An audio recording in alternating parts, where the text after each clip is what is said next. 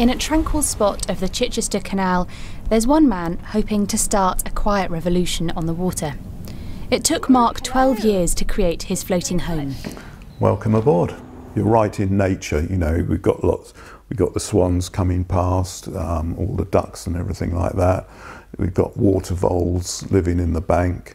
It's a very tranquil place to be. Floating homes could technically be anything from a traditional houseboat to a live-on yacht, but Mark wants to create homes like this, more like floating apartments built to building regulations. According to the Canal and River Trust, the number of people living on London's waterways has increased by 75% in the last 5 years. But making the move from land to the water comes with new considerations.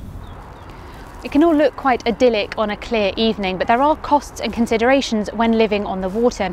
There's the upkeep of your boat, the safety certificates that are involved, and the cost of a mooring, which for a permanent one in central London can be between £10,000 and £12,000 a year. London has around 100 kilometres of waterways, not including the many hectares of open docks, and Mark isn't the only one with ideas of how to use them. This is one architect's vision of a floating village on the Royal Docks.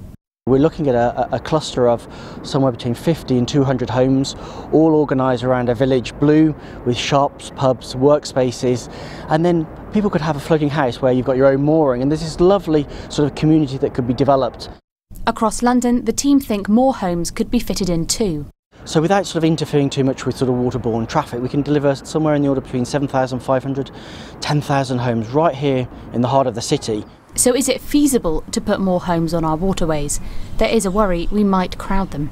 It's almost like a park that runs through the city, a blue-green space. And so we want everybody to enjoy it, whether they're walking their dog, going for a walk.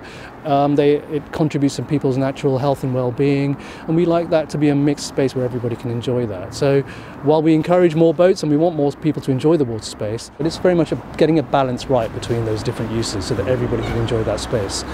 Using London's waterways differently is complicated and requires new ways of looking at how life could be lived on the water.